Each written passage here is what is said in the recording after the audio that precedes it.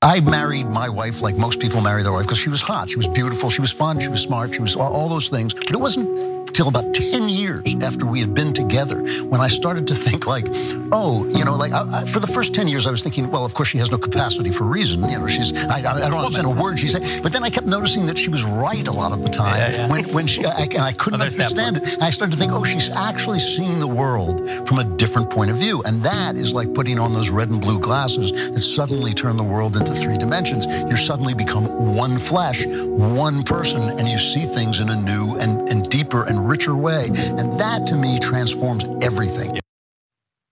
He's been transformed. Andrew Klavan, author and commentator, was on the Daily Wire talking about, of course, I married my wife because she's hot.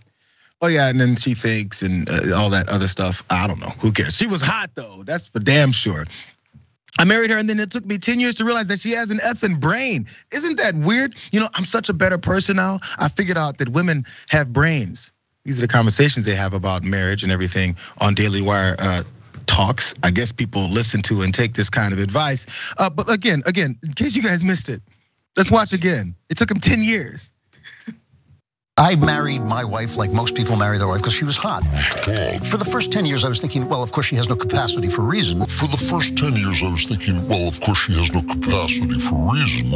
I don't understand a word she said. But then I kept noticing that she was right a lot of the time. When I couldn't understand it. She was right a lot of the time. I couldn't understand it. And that to me transforms everything. Transforms everything. I couldn't understand it.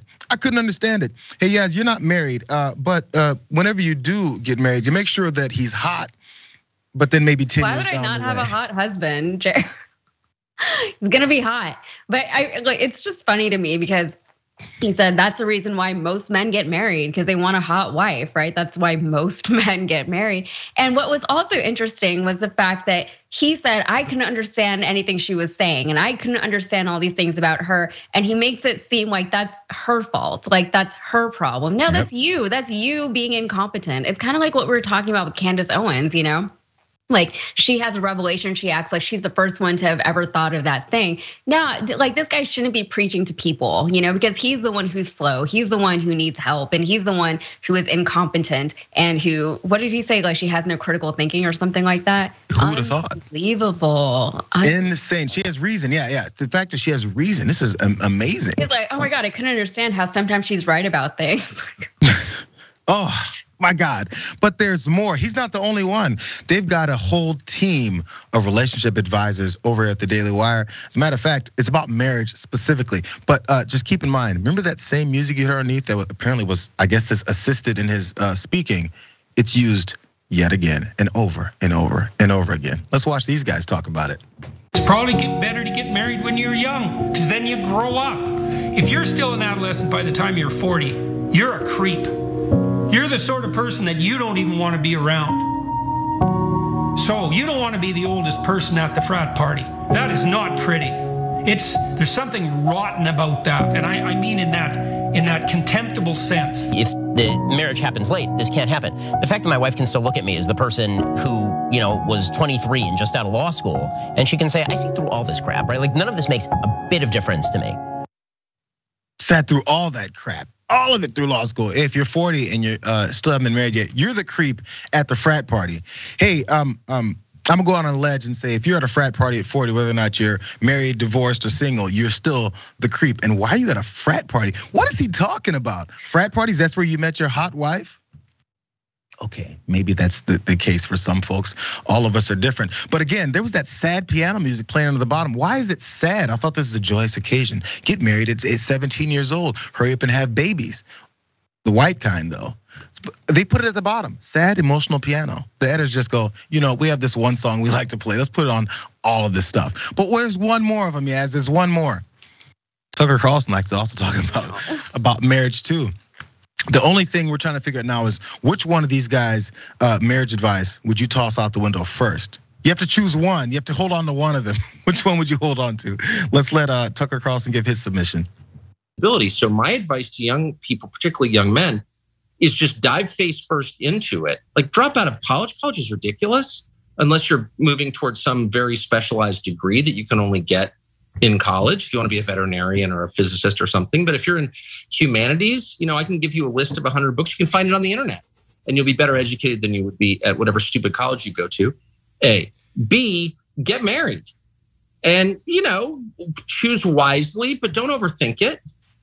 Don't overthink it. People overthink it. Like if you're compatible with someone and you can smell that, you can make it work. And by the way, it's never easy because men and women fundamentally don't understand each other. That's the whole joy in it. That's why marriage makes you grow, is because you don't really understand the other person. So you have to try every day to decipher what that person's saying.